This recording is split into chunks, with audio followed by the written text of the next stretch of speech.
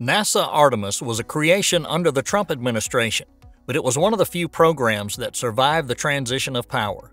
In 2021, Biden's NASA selected SpaceX to develop the company's next-generation rocket called Starship as a lunar lander for Artemis. The agency awarded the company $2,941,394,557 to turn Starship into a vehicle that can transport humans to and from the lunar surface. After more than a year of awarding the contract up to this point, the agency fully believes in its right decision. More importantly, after 2 times visiting Starbase, NASA Artemis teams officially confirmed that SpaceX is outclassing NASA in all aspects. Why can SpaceX do this paradoxical thing? Let's find out today in this episode of Alpha Tech Channel. First impressions of SpaceX state-of-the-art infrastructure spotted on its first visit late last year.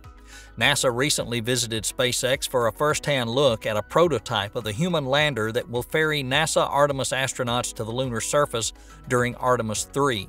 This demonstration will lay the foundation for a long-term human presence at the moon later this decade, the agency announced via Twitter on December 21st.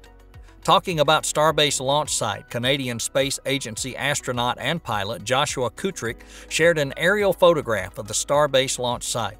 At the start of 2021, Starbase's lone orbital launch site was effectively a dirt lot and a fraction of the launch mount, the latter constructed well in advance of the rest of the pad. Less than a year later, a dramatic change is looming. The orbital launch site, including a skyscraper-sized launch tower, 3 massive arms, perhaps the most complex launch mount in spacecraft history, and the largest cryogenic tank farm ever built for a rocket, is on the verge of completion.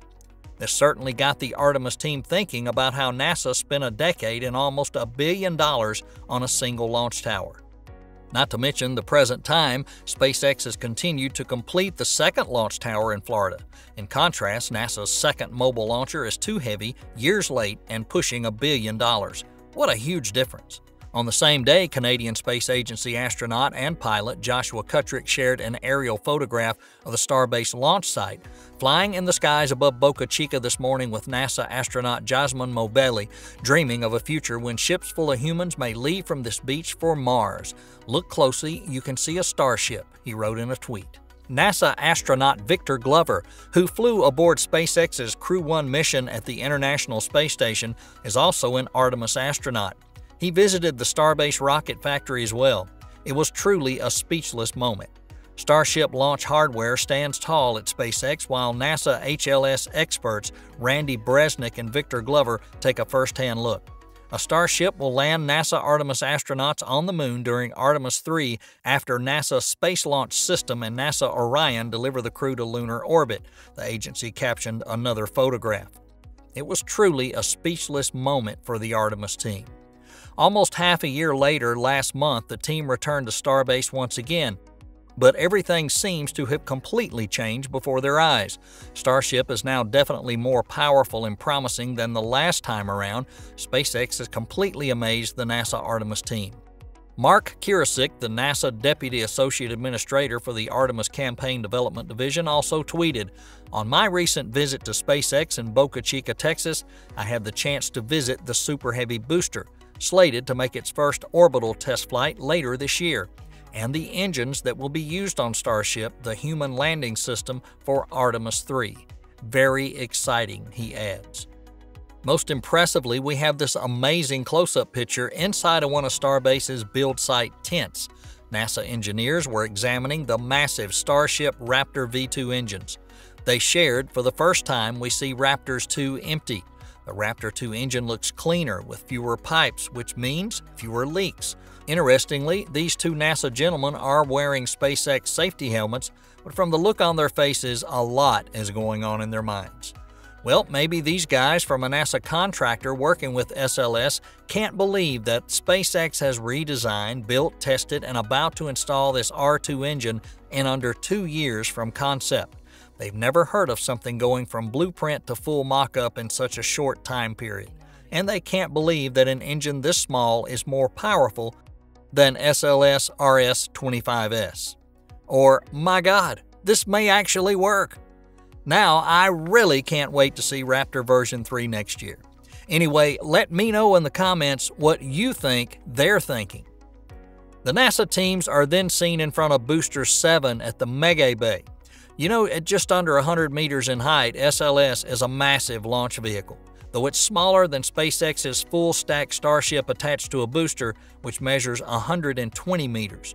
On the same day, SpaceX CEO Elon Musk shared a picture of the 33 integrated engines, each of which he claimed would produce a whopping 203 metric tons of force. So the NASA team has definitely been to see this magnificent scene with their own eyes. Musk called this his Mars Colonial Transporter and replied in the tweet of Everyday Astronaut, "I can't wait to hear the rumble of a rocket that's over twice as powerful as the Saturn V." Indeed, with 39 Raptors installed, SpaceX Starship is the rocket with the most engines in history.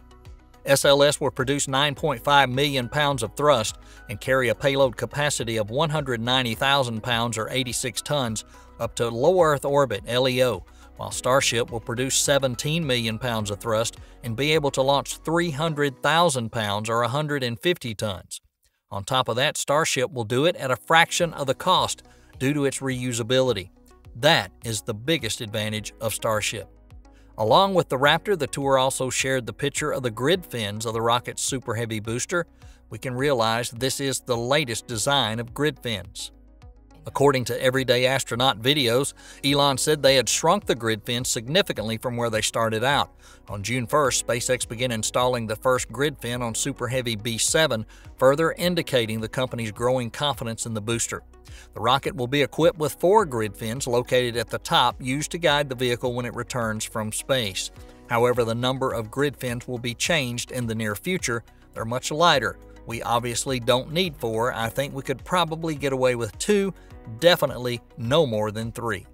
SpaceX has really made great technological strides, and all of this has not only made NASA Artemis teams, but the whole world admire them. And that just about wraps it up for today's episode.